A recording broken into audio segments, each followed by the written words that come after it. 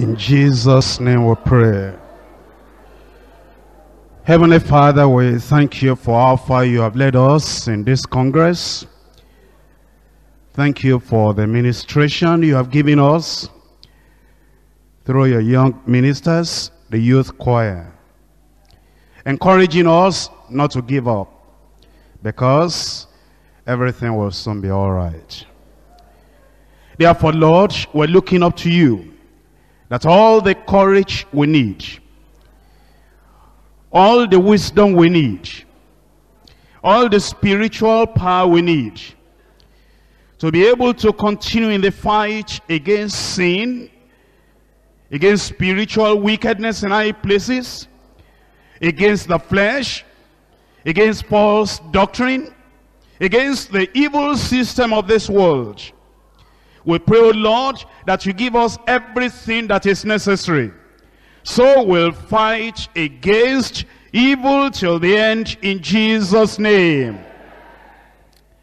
In our various locations where you have called us to serve, as missionaries,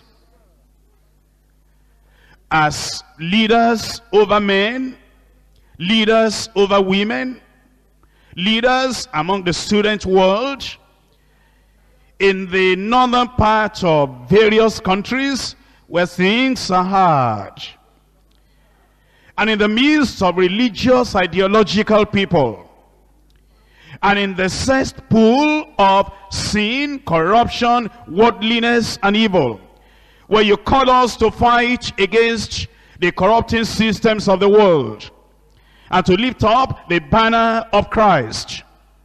Lord, even when the fight seems hard, help us, Lord, that we'll not give up, in Jesus' name. Even in the midst of false brethren, in the midst of people that they feel that it's their responsibility to attack the true gospel, sound doctrine, the word given from above, and we have to stand right in the middle of the battle to keep on contending for the faith once delivered unto the saints.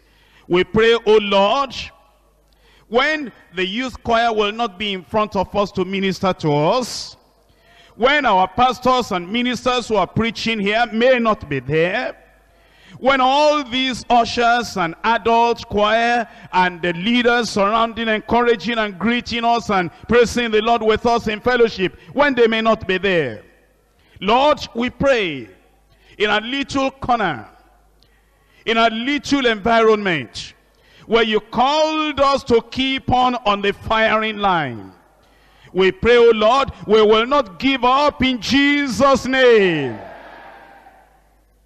When the battle is long drawn, and we are sweating, weary, getting tired, and it appears we say we cannot take another blow, we cannot take another step, and we're feeling that we may not be able to hold on, oh Lord, remind us that everything will soon be all right.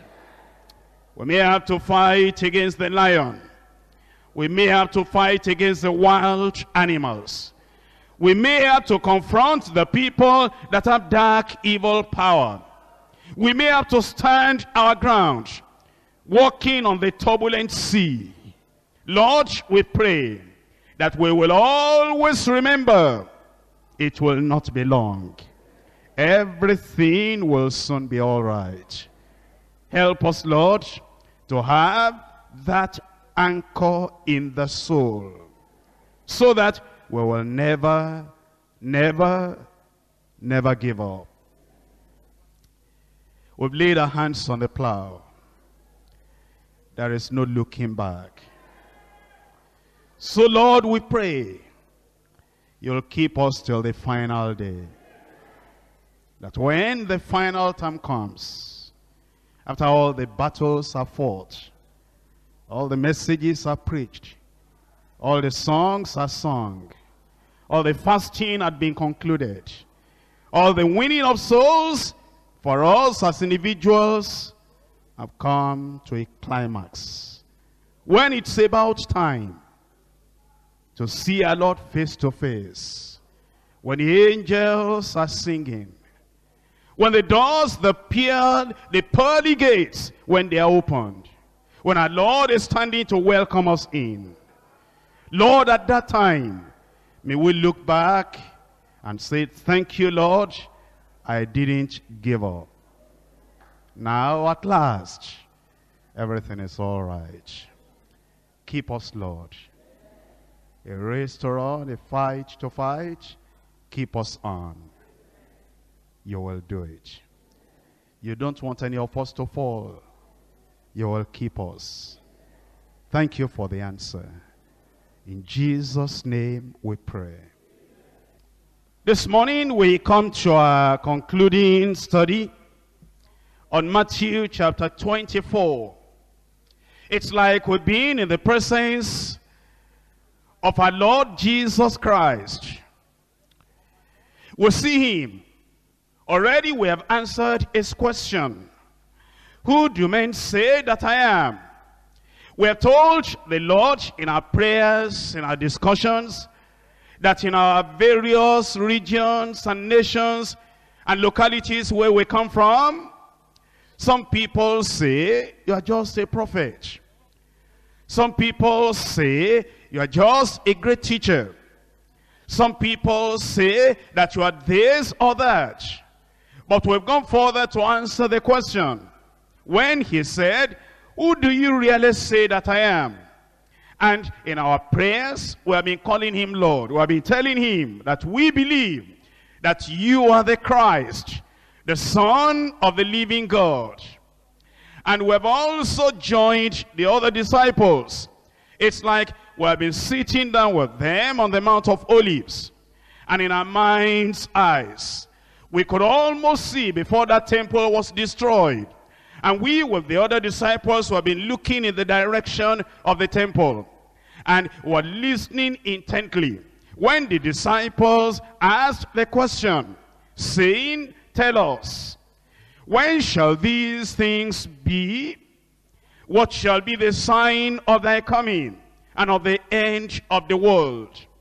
And we've been following Jesus Christ as he unfolded the things not yet fully understood, the things yet to be fulfilled, as he had been telling us of the signs of his coming. He has told us already that there will be deception, because many shall come in Christ's name, saying, I am Christ, and shall deceive many. The Lord has also told us not only that there will be deception, there will be dissensions, international disputes. He has told us already, ye shall hear of wars and rumors of wars. See that ye be not troubled, for all these things must come to pass. But the end is not yet. Nation will rise against nation, kingdom against kingdom. Then we have listened to him as he told us, not only that there will be deception and dissensions, there will be devastation. Because then it says, there will be famines, pestilences, earthquakes in diverse places.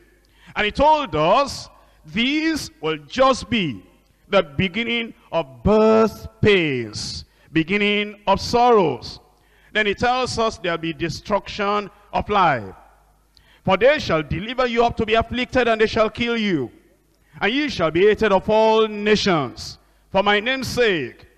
And in the confusion and the turbulence of the time, it tells us there will be deflection from Christ, denial of Christ, because iniquity shall abound. The love of many shall wax cold. Then it says, he that shall endure unto the end, the same shall be saved. Then he tells us in the midst of it all, there will be the declaration of the gospel. This gospel, not another gospel.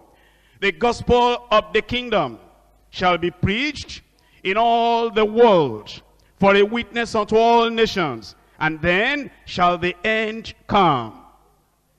Then he said, as you see all that going on, there will be the fulfillment of the prophecy of Daniel. Daniel had the prophecy of the 70 weeks, actually 70 sevens. And then the last week, the last 7 years, is still to be revealed and fulfilled. Then he said, when you see the abomination of desolation spoken of by Daniel the prophet, when you see that set up, established, stand in the holy place of the temple, whoso readeth, let him understand.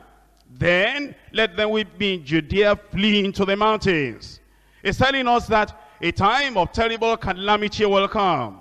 In fact, it tells us in verse 21, for then shall be great tribulation, such as was not since the beginning of the world, to this time, no, nor ever shall be.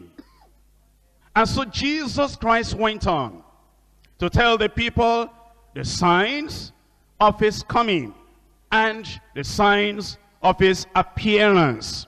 Then he went on to show the certainty that these things, although there may be people that will think this is unbelievable, incredible, the sun being darkened, the moon not giving her light, the stars falling from the sky, powers of heavens being shaken. Many people may say, this looks incredible, impossible, unbelievable. But then Jesus said in verse 35, heaven and earth shall pass away, but my words shall not pass away. All these words are going to be fulfilled. Now we come to the final part, and this is always what a good preacher does. A good preacher will begin with an introduction. And you'll see the introduction that we have to these things we have been studying. The setting of the stage, the preamble, the things that ought to come before the various items or parts of the message actually came forth. We'll see that from verses 1 to 3. Not only that, we've seen part of the major events and details of the message. It's giving the signs upon signs upon signs. Now the conclusion. He had to give them a conclusion which will call them to action. You see the message, if it doesn't call you to action and lead you to a decision, the message will not be well concluded. And as you know, the Lord, the Savior, the Master, the teacher come from heaven, you know that it's going to bring a conclusion, a climax to the presentation. And so in these concluding verses of chapter 24, he talks to us about readiness for Christ's return.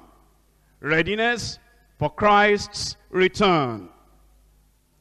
These words are so full of meaning. Well, you understand that Jesus had an unparalleled ability to use words.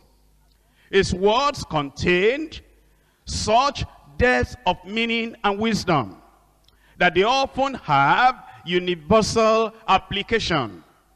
His answer to the disciples' question did not only give them knowledge on prophetic events leading to his second coming.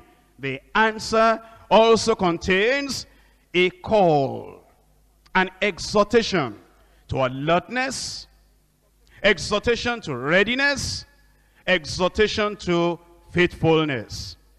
These words are applicable to every generation of believers. Look at Mark chapter 13.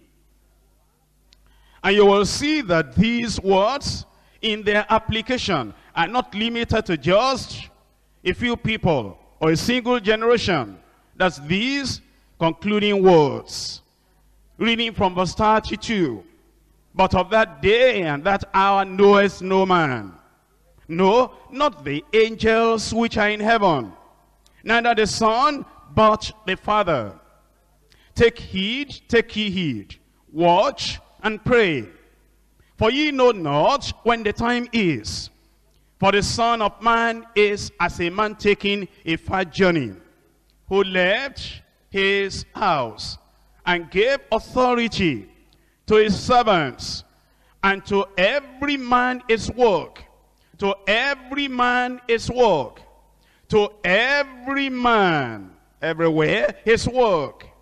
And commanded the porter to watch. Watch ye therefore, for ye know not when the master of the house cometh, at evening, or at midnight, or at the cock crowing, or in the morning, lest coming suddenly he finds you sleeping. Listen to this. And what I say unto you, I say unto all, watch. Which means that these words we're reading today, as we talk about the concluding part of Matthew chapter 24, is calling everyone to alertness, readiness, and faithfulness. What I say unto you, I say unto all, watch. Our Lord's intended message for the disciples and for the church is clear, very clear. The disciples understood these words as an exhortation to be ready for his coming. The church of the first century knew that they were to be ready. And the church in every generation is exhorted and counseled to be ready for his coming. You see, those apostles, they were spirit-filled people. And they were people that knew the Lord. They were people that were under the control of the Spirit of God. And no knowledge they had ever made them careless to think that the Lord could not come at their time. Because the Lord had told them pointedly that no man knew the time, the date, even not the angels of heaven. And so every generation of believers should be at alert, ready, faithful, waiting for the coming of the Lord. And this is the exhortation you find all through the New Testament. Just to remind you of some of these references you know already. Revelation 2:5. Remember therefore from whence thou art fallen, and repent, and do the first works, or else I will come unto thee quickly. That is, whatever has to be done, do it now. You need to repent, do it now. You need an account to settle, do it now. I come quickly. Revelation chapter 2 and verse 16. Repent, or else I will come unto thee quickly. It's still the same message. I am coming. Because I am coming, do everything that needs to be done. Be at alert, be ready, be faithful. Chapter 2 of Revelation verse 25, but that which ye have already, hold fast till, here is the word again, till I come. He is coming. And as a result of the fact that he is coming, you need to get something done. Have you got any experience? Hold it fast. He is coming. Revelation chapter 3 verse 11. Behold, I come quickly. But don't just hear that I'm coming quickly and be passive and be negligent and do nothing. Hold fast. You see, when you hear the talk or you hear the message of the Lord's coming, it's going to challenge you to take action. In chapter 16 verse 15 of Revelation, behold, I come. That's the word again, I come. I come as a thief. Blessed is he that watcheth and keepeth his garments, lest he walk naked and they see a shame. The coming of the Lord is linked with appropriate action on the part of the believer. Chapter 22 verse 20. He which testifies these things says, surely I come quickly. Amen. Even so, come, Lord Jesus. First Peter chapter 4 verse 7 says, but the end of all things is at hand, very near, imminent. Be ye therefore sober, and watch unto prayer. You will see that you cannot be neutral. When you hear a message on the second coming of the Lord, there's something to do. The exhortation, the information you are given that the coming of the Lord is imminent, also challenges you at the same time that you need to take action. James chapter 5 verse 8. Be ye also patient. Establish your hearts. Why? For the coming of the Lord draweth nigh. In 1 Thessalonians chapter 4 verse 13. But I would not have you to be ignorant, brethren, concerning them which are asleep, that ye sorrow not, even as others which have no hope. For if we believe that Jesus died and rose again, even so them also who sleep in Jesus will God bring with him. For this we say unto you by the word of the Lord, that we which are alive and remain unto the coming of the Lord shall not prevent, shall not precede, shall not hinder them which are asleep. For the Lord himself shall descend from heaven with a shout, with the voice of the archangel, and the trump of God, and with the trump of God, and the dead in Christ shall rise first. Then we which are alive and remain shall be caught up together with them in the clouds, to meet the Lord in the air. So shall we ever be with the Lord. But the end, that's not the end. You've heard about the rapture, you've heard about his coming. What's the challenging word? Wherefore comfort one another with these words. Whenever you talk about the coming of the Lord, you should always be challenging the believers. There is something to do. Every believer must be in a state of preparedness, in readiness every moment of his life. To be careless, negligent, lukewarm, unprepared in our lives is the height of folly, and can certainly lead to everlasting shame, sorrow, and suffering. Christ's coming, either at the time of the rapture, coming for the saints, or at his second coming, coming with the saints to judge the world, will be sudden, will be unannounced. That's why in this concluding part of Matthew chapter 24, he calls us to watchfulness and faithfulness. Matthew chapter 24, verse 42 and verse 44. Watch therefore, for ye know not what hour your Lord doth come. And just in verse 44, he repeats exactly the same thing. Therefore, be ye also ready, for in such an hour as ye think not, the Lord, the Son of Man, cometh. That's the challenge we have before us in this message, and the challenge we have for ourselves in our lives. As usual, I'm going to divide these verses 36 to 51 to three parts. Number one, the awful state of the world at Christ's return. The awful state of the world at Christ's return. Number two, watchfulness and preparation for Christ's return. Watchfulness and preparation for Christ's return. Number three, faithfulness of watching servants.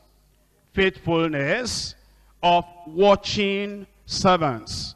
Number one, the awful state of the world at Christ's return. Now please understand, there is difference between teaching and preaching. And in these sessions I've been taking with you, you'll see that we're going into the scriptures and we're allowing scripture to interpret itself. We're allowing scriptures to speak out and tell us what we do not know.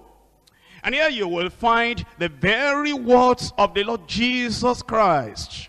Honestly, I'll be more than afraid to twist, to change, to modify, to edit, to add to the words of Jesus Christ. We're talking about the words of Christ that had been with eternity, in eternity with the Almighty. We're talking about Christ that knows all things, both what you know and what I don't know. And we're talking about Christ that had eternity future, all stretched in front of him. And he could tell you the details of what you know about time and eternity, past, present, and future. And when you come to the words of Jesus Christ, you come on sacred ground. And you want to see that here are the very words of Jesus Christ. What he said, near at the time when the Son of Man shall come, that this will be the condition and the state of the world. And you better keep to this word as Christ said them. In Matthew chapter 24, here we are in verse 36. It says to start with, but of that day and hour knoweth no man. We have to be very sincere. There are people that are trying to speculate. And they are trying to set date. Date for the rapture. Or date for the second coming of Christ. All such speculations are baseless, useless, and unfruitful. Because Jesus Christ himself said, of that day and hour knoweth no man. He even said, no, not the angels of heaven, but my Father only. And as he said that, he then comes to tell us the state of the world, the condition of the world at the time when Christ will appear. Verse 37, but as the days of Noah were, so shall also the coming of the Son of Man be. He didn't leave it like that for you to make your own conclusion, for me to make my own conclusion. He went forward. He said, for as the days that were before the flood, they were eating and drinking and marrying and giving in marriage until the day that Noah entered into the ark, and knew not until the flood came and took them all away. Then he concluded, so in exactly the same way shall it be, so shall also the coming of the Son of Man be. So you will see then the awful state of the world at the time of Christ's return. If you turn back to Mark again, where we read before, Mark 13. Mark 13 and verse 32, but of that day and that hour knoweth no man, no, not the angels which are in heaven, neither the Son, but the Father. It's still telling us that because we do not know that time, we do not know the day, we do not know the year, we do not know the hour, that's the reason we ought to be at alert, fully prepared, knowing that the Lord can come at any time. Then he compared the condition of the world at the time of his coming. He compared that to the time of Noah. And let's understand, you see, there are people that will tell us that before the Lord comes, he's going to give us chance. That actually some people will go as far as saying, the Lord cannot come now, because all the people in my village are not converted yet. They will say the Lord cannot come now. All the people in this nation, Nigeria, had not been converted yet. You know, all the people in Ghana, in your country, in wherever you come from, they have not all been born again. So they will say that because the people had not been born again, all of them, or the majority of them, that means the Lord cannot come now. Jesus Christ himself, he says no. He says at the time of his coming, the condition of the world, the state of the world will be like the condition at the time of Noah. Now that's the Lord himself saying that, oh yes, he died for the whole of humanity. But that same Lord, that same Christ, that same Savior, that same Redeemer that died for the whole of humanity, he tells us not the whole of humanity is going to respond. And not every one of them is going to yield to the absolute rulership and control of the Master, the Lord, and the King before his coming. We'll preach the gospel to every creature. But getting saved depends on a number of factors. It depends on their yieldedness. Because Jesus Christ himself said, I would have gathered you like a hen gathers the chicken under her wings, but ye would not. He said, their eyes they have closed, their hearts they are sealed, that they might hear and not respond, that they may not be converted, lest I should heal them. He came unto his own, and his own received him not. Only to those that received him, he gave power to become the sons of God. Paul the apostle said, the gospel should have been preached to you first, but because you judge yourself, you count yourself unworthy of the grace of God, lo, we turn to the Gentiles. You see, he wants everyone to be saved, but not everyone is going to get saved. Because the Lord is not going to take over your free will to save you.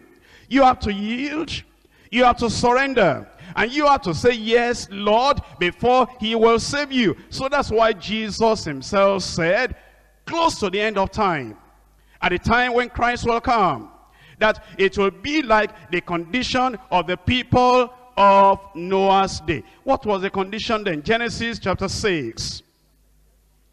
Genesis chapter 6, reading from verse 11.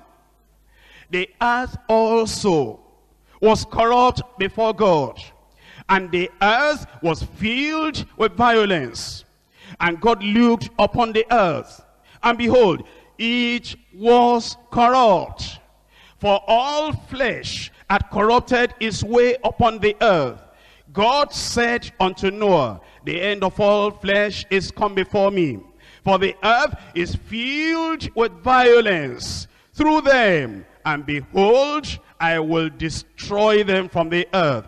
Can you see that? That was a condition in this world at the time of Noah, when the ark was built, and when Noah was about to enter into the ark. And then Jesus Christ himself, he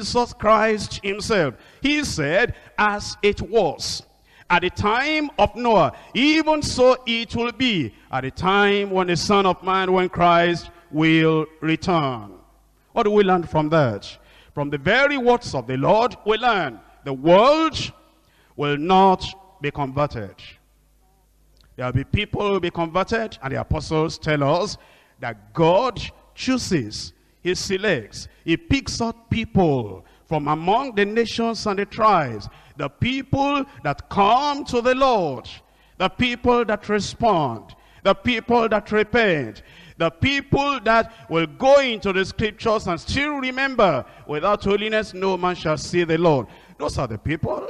Those are the people. It's not every Dick and Harry, not everybody that attends a church, not every nominal Christian, not everybody carrying the Bible, Not everyone that says, Lord, Lord, shall get into the kingdom of heaven, but the people that do the will of my Father which is in heaven. Because in fact, in that day, many will come to me and say, Lord, Lord, have we not prophesied in your name, and cast out devils in your name, and we have done these many wonderful works in your name? Then will I, Christ the Lord, the Master, when then will I profess unto them, I never knew you, depart from me, ye that work iniquity. What does that tell you? That tells you not the whole world will be converted at the time Christ returns. It will be found, the world will be found in the same condition that it was in the day of the flood.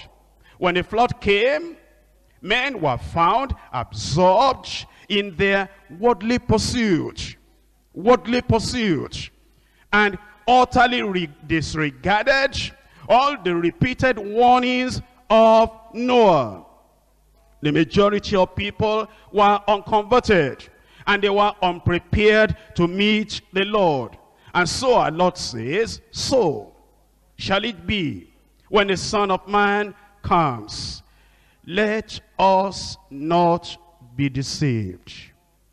And let us not deceive ourselves, that all sinners will be converted, and the earth will be filled with the knowledge of the Lord before the Lord comes. You know, some of the passages that others may refer to as Habakkuk and all those other passages, the knowledge of the Lord filling the earth as the rivers cover the seas, actually is referring to the millennium. It's not referring to this present age before the coming of the Lord. Oh yes, at the time of the millennium, when Christ himself will be on this earth physically, and he will rule and he will reign. And then he will choose the saints. You have ruled over 5 cities, over 10 cities, and all those places at that time in the millennium. The knowledge of the Lord will cover the land as the seas cover the ocean. But for now, before the return of the Lord, for now, before the rapture, it is only those who are receiving the Lord that are having the knowledge of the Word of God. So we need to understand and balance up things so that we will know that the words of Jesus Christ tell us that the world will be in an awful condition at a time when Christ returns. Of course, you've seen all that yourself. You know other scriptures. You know, if I could give you other scriptures, now the Spirit speaketh expressly that in the latter times, everybody will flood into the faith. No, some shall depart from the faith, giving heed to seducing spirits and doctrines of devils. Then it says, this know also, that in the last days perilous times shall come. For men shall be lovers of themselves in the last days, and covetous, and boasters, and proud, and blasphemers, disobedient to parents, unthankful, unholy. Then in Luke chapter 17 verse 28, we're told, likewise also, as it was in the days of Lot, they did eat, they drank, they bought, they sold, they planted, they builded. But the same day that Lot went out of Sodom, it rained fire and brimstone from heaven and destroyed them all. Listen to the concluding word of Jesus in Luke chapter 17 verse 30. Even thus shall it be in the day when the Son of Man is revealed. That shows you very clearly that the doctrine of worldwide revival that gets everybody saved before Christ's return, that kind of hypothesis is unscriptural.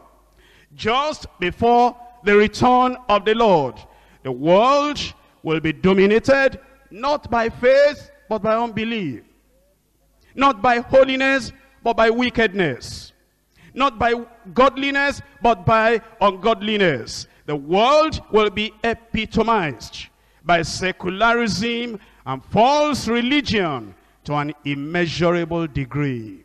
But for those who want to make it at that time when Christ will come, that's why he calls you and me to watchfulness. That leads me to point number 2. Watchfulness and preparation for Christ's return. Watchfulness and preparation for Christ's return. In Matthew chapter 24, we're looking at it now from verse 40. Matthew chapter 24, verse 40. Then shall 2 be in the field, one shall be taken, the other left. It's telling us once again, not everybody will be ready. Not everybody will be qualified to go. 2 will be in the field, one taken, the other left. 2 women shall be grinding at the mill. The one shall be taken, the other left. Watch therefore. Watch therefore. It's not automatic. I'm coming to church, I'm preaching the gospel, I'm doing this, I'm doing that. It's not automatic. I even profess to have been born again. It's not automatic. Watch therefore, for ye know not what hour your Lord does come.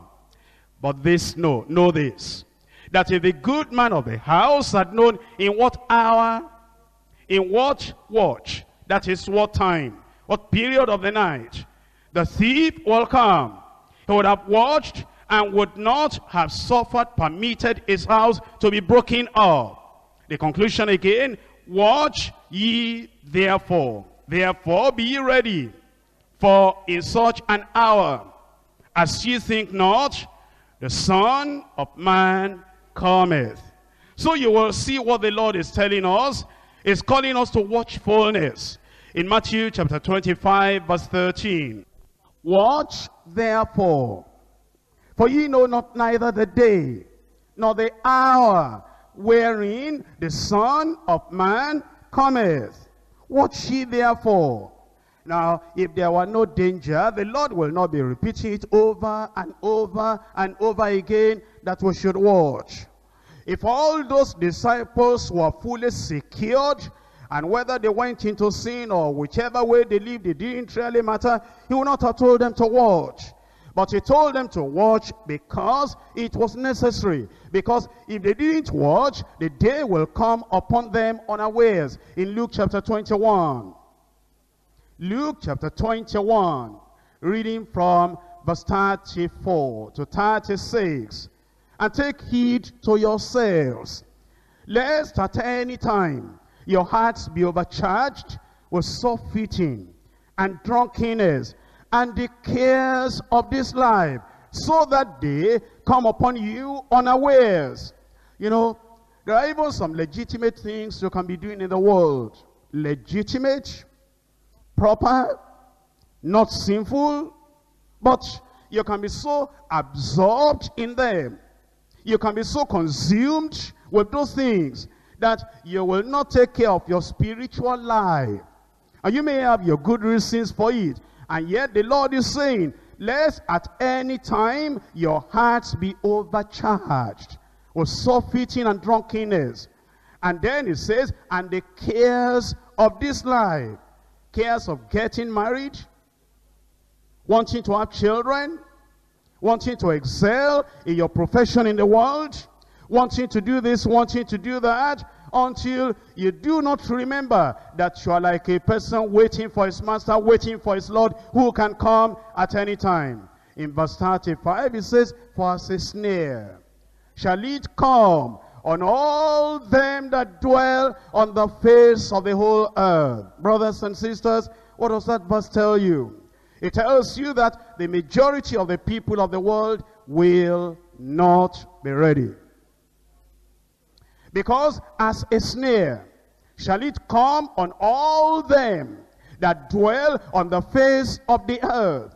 It says, watch ye therefore, and pray always, that ye may be accounted worthy to escape all these things that shall come to pass, and to stand before the Son of Man. The Lord is calling us to watchfulness. Romans chapter 13. Romans chapter 13 from verse 11. Romans 13, 11.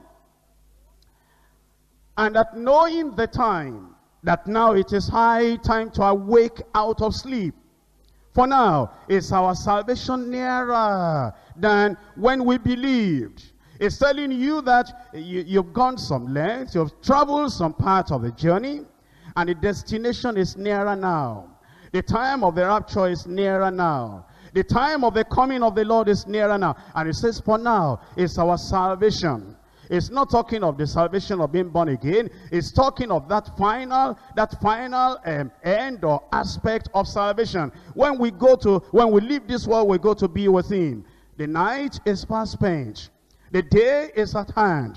And as we see the day being at hand, the time getting near, what are we exhorted to do? Let us therefore cast off the works of darkness, and let us put on the armor of light.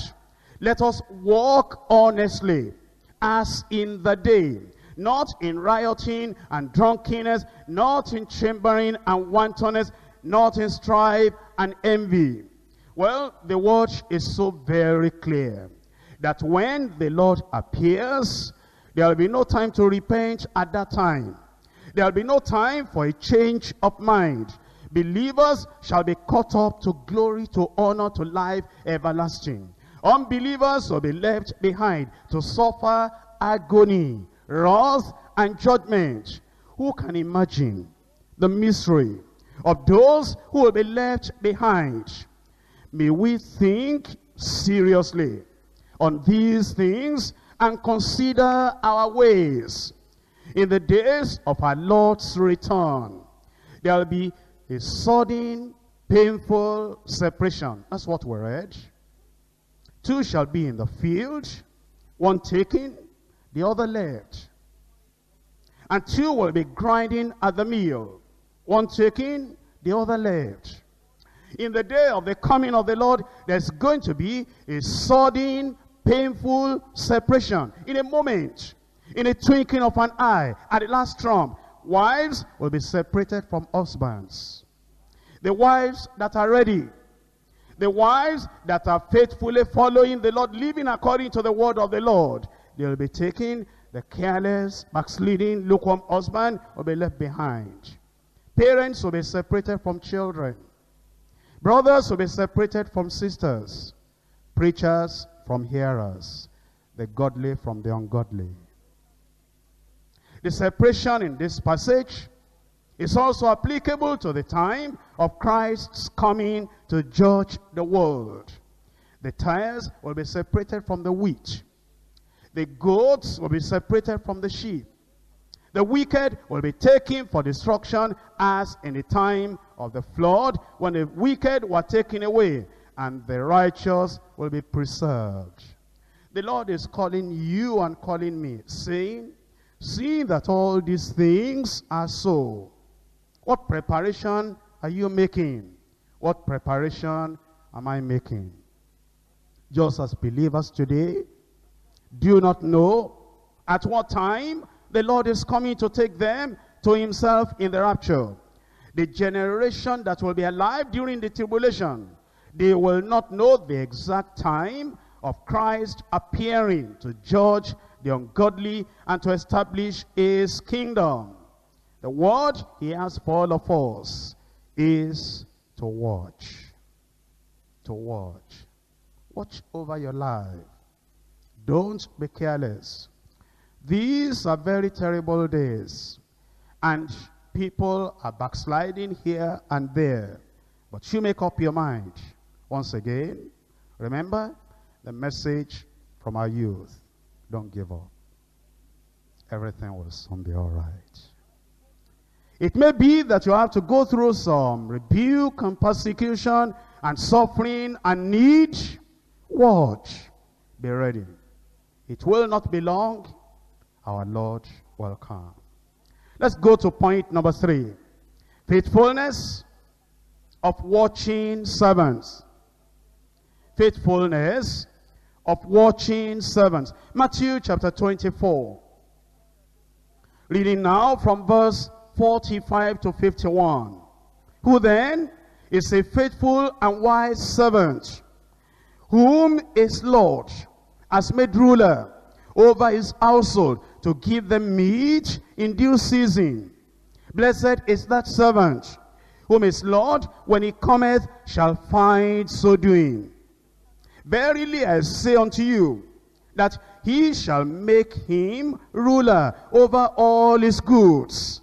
But, and if that evil servant shall say in his heart, my Lord delayeth his coming, and shall begin to smite his fellow servants, and to eat and drink with the drunken, the Lord of that servant shall come in a day when he looketh not for him, and in an hour that he is not aware of, and shall cut him asunder, and appoint him his portion with the hypocrites. There shall be weeping and gnashing of teeth. Here Jesus calls all the believers, all the saints and his servants, to faithfulness. This call to faithfulness is for believers of all generations. Peter asked to know in Mark if these words were applicable to the disciples, and Christ's answer reveals that they are, that is, the words are for everyone.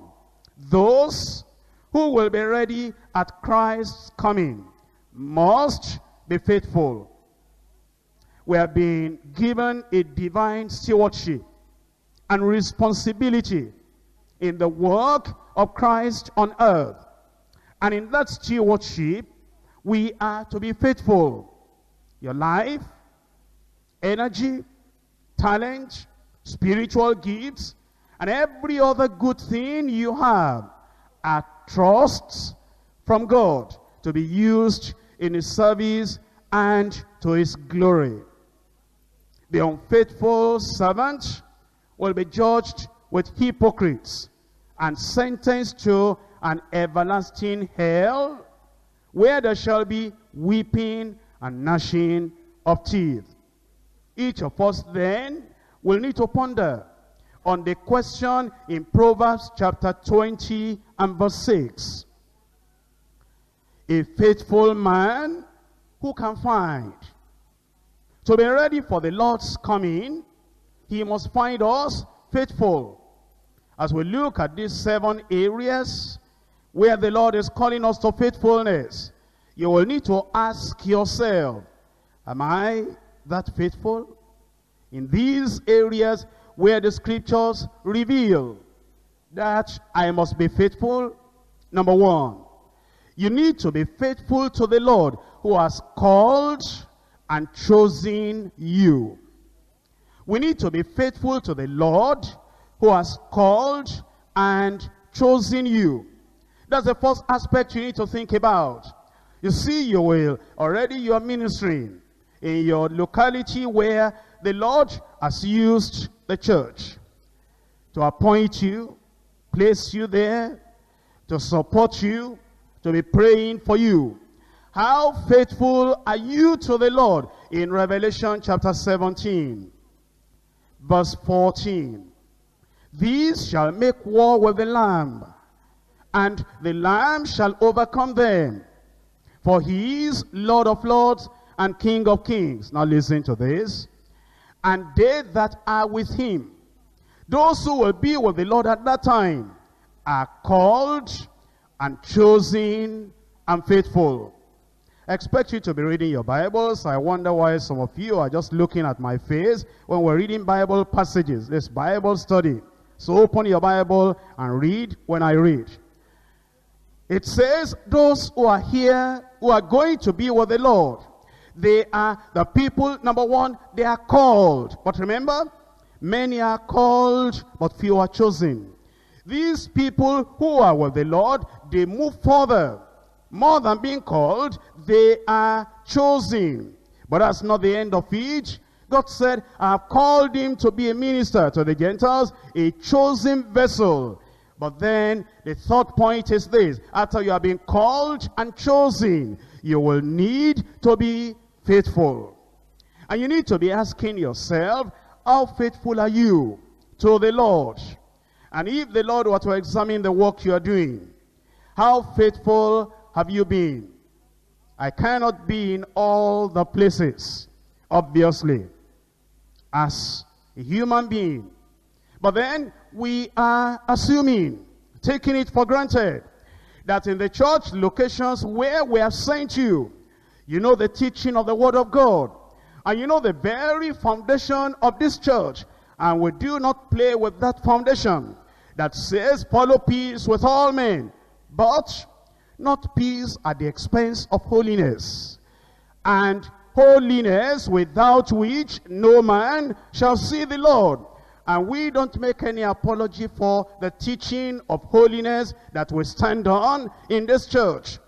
And if there is any minister, any evangelist, any pastor, any teacher that feels that his calling is not to call people into holiness, it's not to call people and challenge them to live a life above reproach, a life that is clean and righteous and pure and holy, then you have no right staying in deeper life and preaching.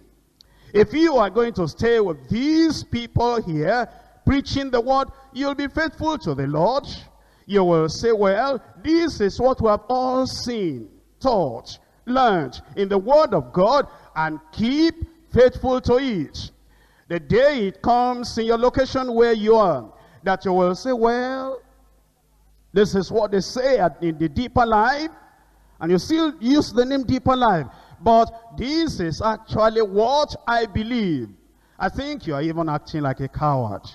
You are not able to stand up and say, I don't believe that holiness stuff, therefore have all your documents and all the authorization you have given me, I want to go. I think that will show that you are actually bold for what you think you believe, rather than you are under the cover of a holiness movement, you are under the cover of people standing on sanctification and a pure life, and then we want to be faithful to the totality of Scripture, and there you are standing on deeper life platform, and then you cannot be faithful, although you are called, although you are chosen, but you are not faithful.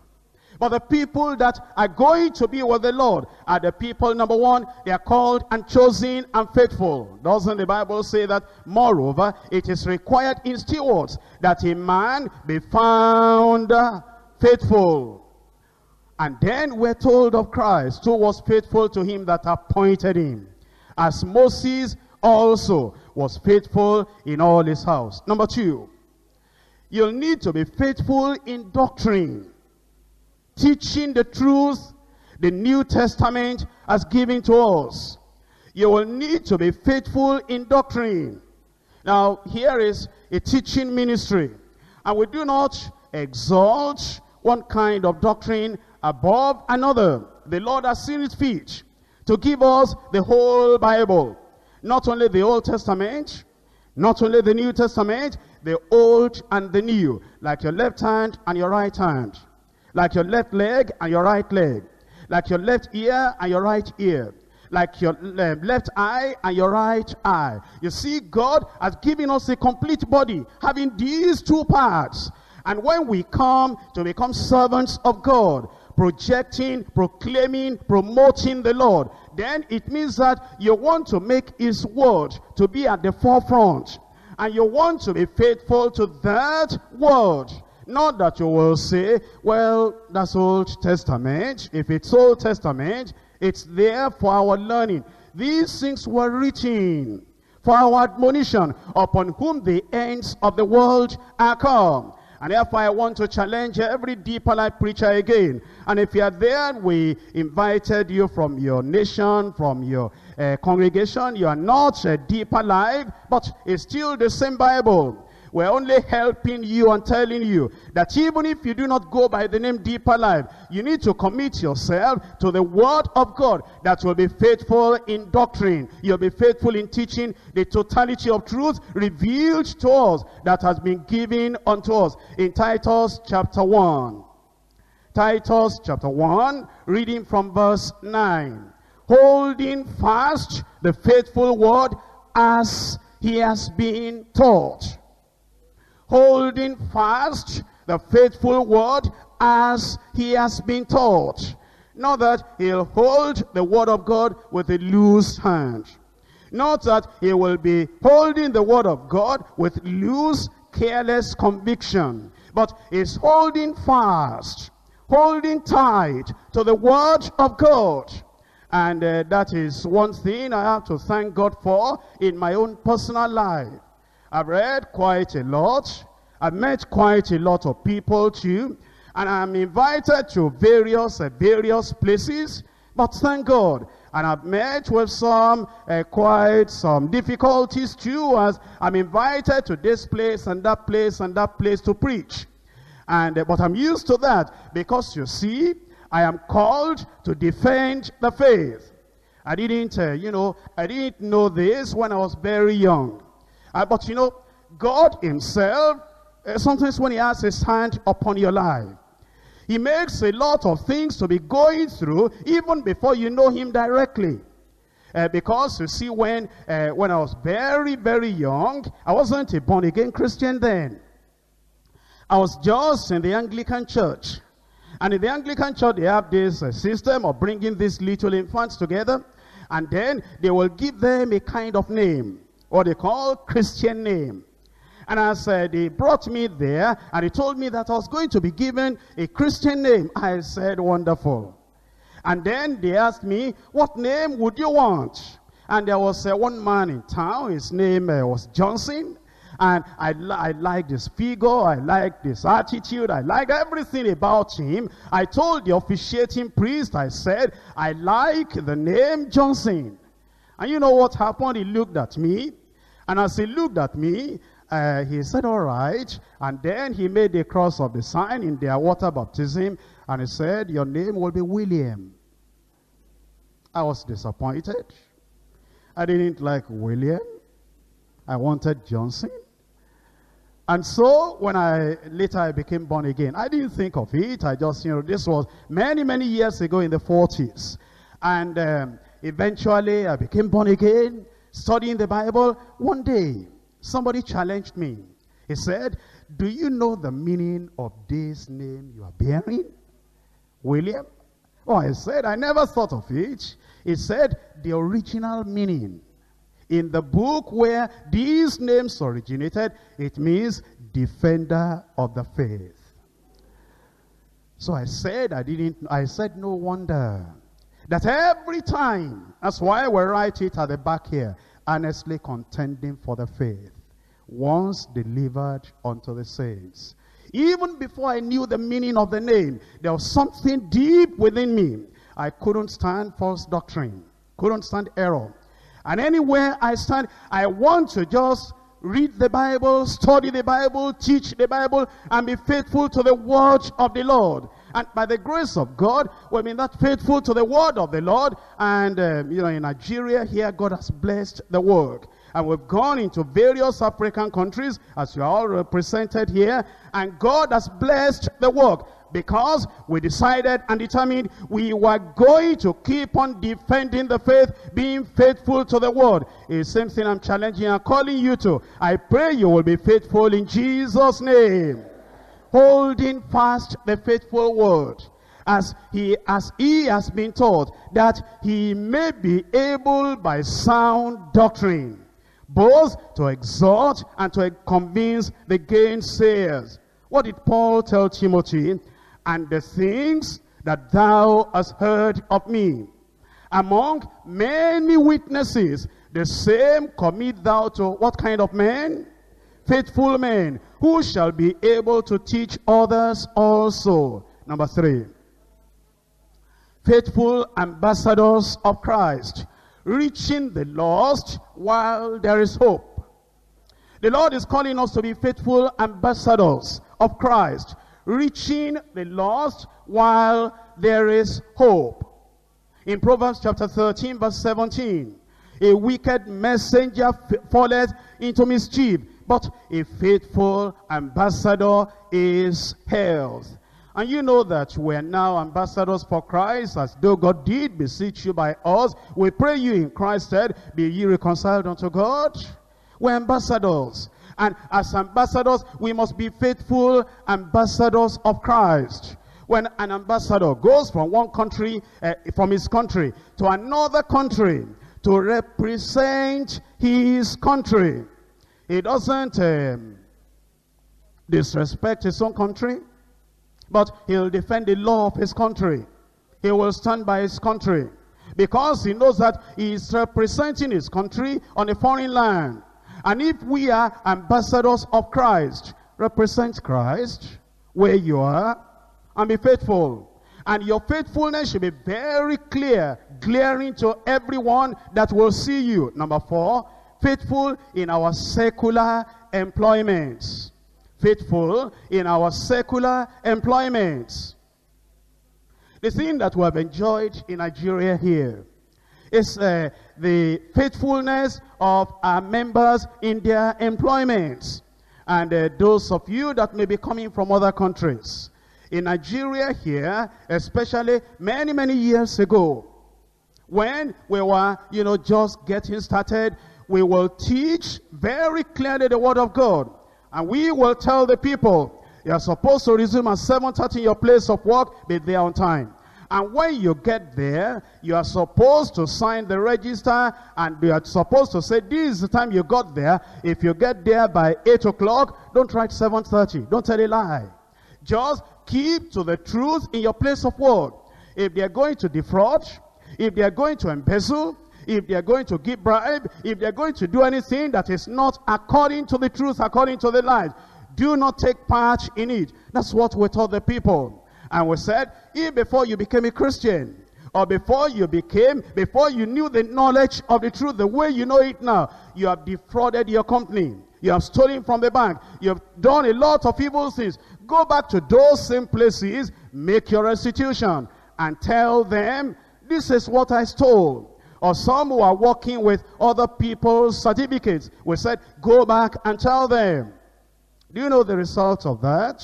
Eventually, the companies in town, the factories in town, and the public houses, they began sending to us, do you have somebody who can be a manager? We need a manager, and it's only Deeper Life person we want. Another person will arrive from another factory, he'll say, we're looking for a foreman. Can we get a Deeper Life person? And every Monday at the Bible study, the requests they were pouring in. And we'll say, well, listen to this announcement. If you're an accountant, they say there's an opening in this place. They say that if you're a banker, there's opening there. If you are a headmaster of a school and you want to head a school, they say there is appointment there. If you're a secretary, the appointment. All those requests were pouring into our church every week because of faithfulness of our members. How is it in your country? And those of us who are from the various states, how is it in your state? You see, this is the thing. And if there are some things I cannot tell you because of, this is a large crowd. If I told you some of the places where, big bodies and highly placed corporations and organizations in this country, where they have quietly come to us and they have said, don't you have somebody who can help us in this area? And sometimes, they would have talked to those people directly themselves. I'm talking of big, kind of a responsibility that we don't want to talk about in the public. And then some of those officials will talk to me privately and say, why don't you encourage your member, this person? We need him in this area. And we're written to him. He has not replied us yet. Why don't you encourage him that he should take up that sensitive position? Why are they troubling us like that? Why are they telling us we should send those people to them? Because they knew that a real, genuine, bona fide, Deeper Life man will not steal your money. He will not change your account. He will not change the receipt. And if he did anything mistakenly, the following morning is going to say, sir, see what I did mistakenly. See this thing that I didn't really mean it. See what happened. They know that the Deeper Life people are the people you can put your checkbook in their hands and they will not vanish out of town. That's how Deeper Life has been. Keep it like that. In all your locations, in all your countries, let us be faithful in our secular employment. That's what we learn about Daniel in Daniel chapter 6 and verse 4. Then the presidents and the princes sought to find occasion against Daniel concerning the kingdom. But they could find none occasion nor fault, for as much as he was faithful, and neither was there any error or fault found in him. Number 5. Faithful in small matters in kingdom service. Faithful in small matters in kingdom service. Well, when we talk of kingdom service, we talk about everything. Everything. You'll be surprised what happens here in our headquarters church. In our headquarters church here, things are straightened out. And I get involved in everything. It will be, you might wonder, how does he get involved in all those things? Because I see that I need to be faithful even in small things. The children, the youth people who are singing, before this time, I asked the youth leader, I said, what songs are they singing? And he showed me the songs. I said, practice, although I don't have time to be with you there, record everything in cassette and let me listen. And so they recorded it in cassette, and I listened, and I said, well, this place needs to be improved, that place needs to be improved, that place needs to be improved. Go and do it all over again. And so they did it again and recorded the second time, incorporating all those corrections. And then I saw the youth leader, and I said, it's all right now, but let them pick it up and maintain that standard. I get involved with all that. Sometimes I would even take, music, something, a particular song I wanted. I'll tell the choir master, I say, this one, practice it. I need this one. You see, even in those small matters, I still have to be very faithful and vigilant. It was, when we came to the Congress here, I saw those ushers, those sisters.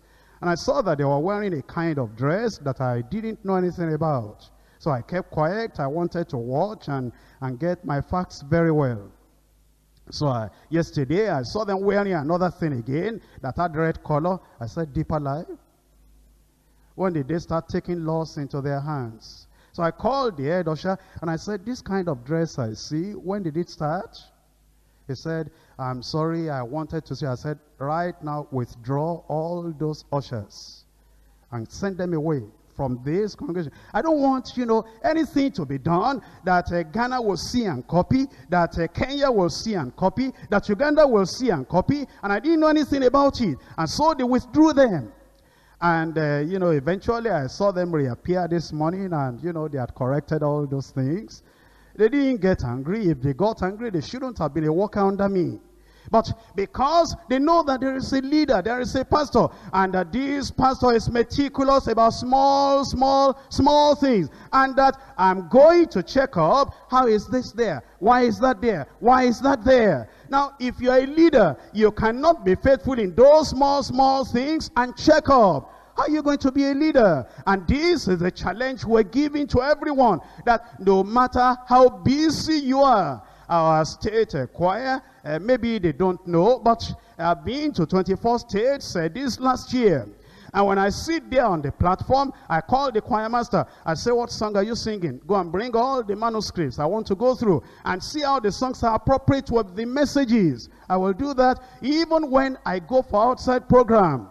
If they are singing choruses in one of the states, I was sitting on the platform, they were singing choruses, and I saw that it was going in the other direction, and I said, well, even though it's not too bad yet, if I wait until it becomes strange fire, it will get out of hand. While they were still singing, I went to the person standing on the pulpit, I called him aside, and the people were singing, and here we were in the front. I was talking to him, that kind of chorus, where did that come from?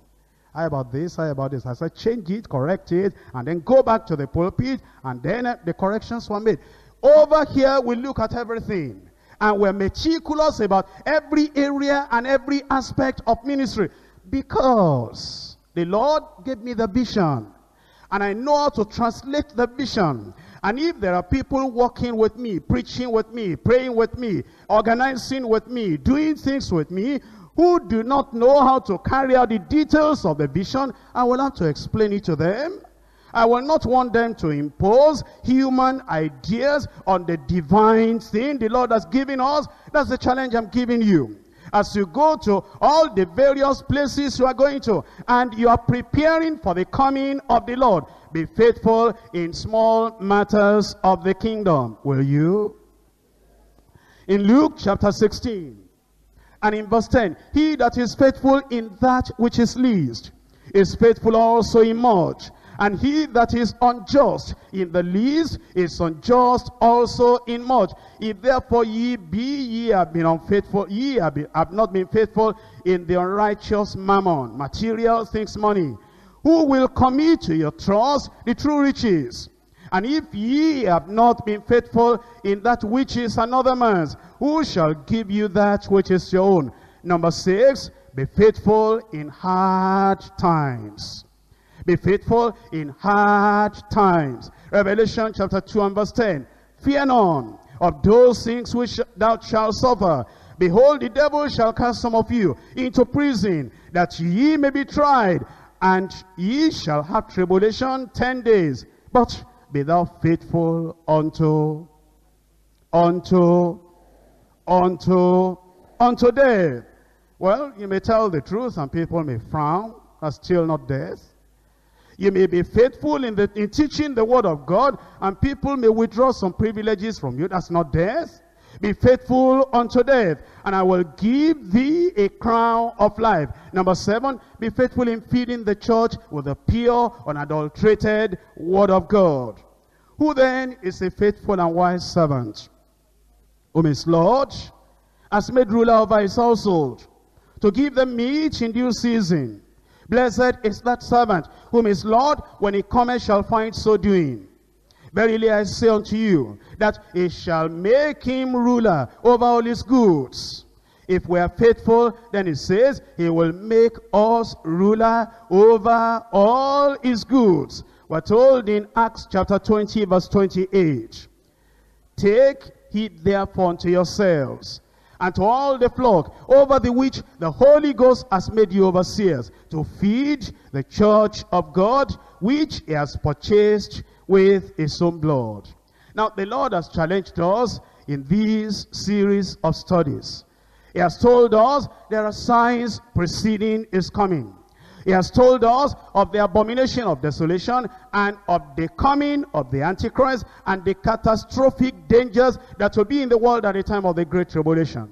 He has also told us that he will definitely come. That when you see all these signs appearing, you know the Lord is near at the door, because this generation shall not pass till all those things be fulfilled. Heaven and earth shall pass away, but my word shall not pass away. Now he's calling you and me to alertness, readiness, faithfulness, watchfulness.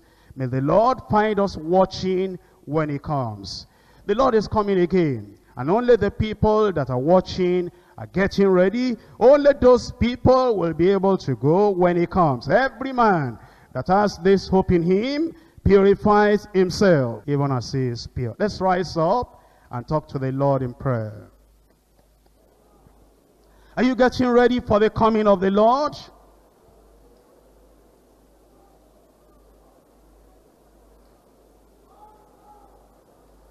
Have you heard the warnings of the Lord Jesus Christ?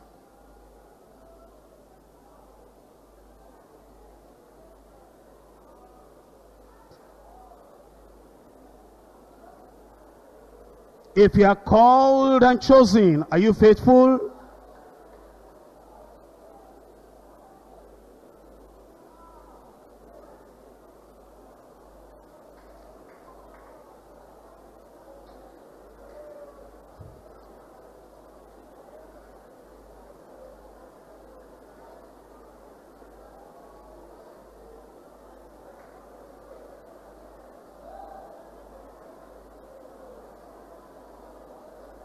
You see the awful condition, the awful state of the world at the time when Christ will come. Don't think he's going to wait till everybody is converted before he comes. He can come anytime. Be ready. Watch and pray.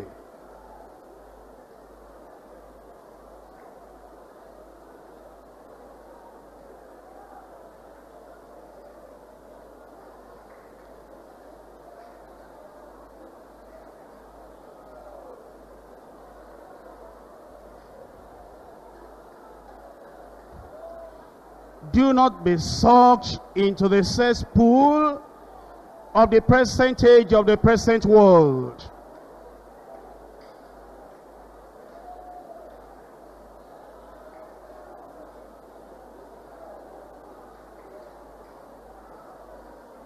Maintain your stand for the truth.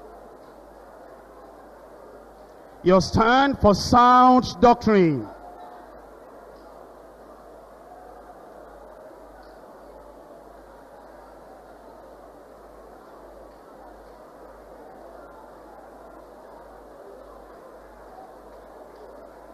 You are a pastor, you are a preacher, you are an overseer. Take your stand for the word.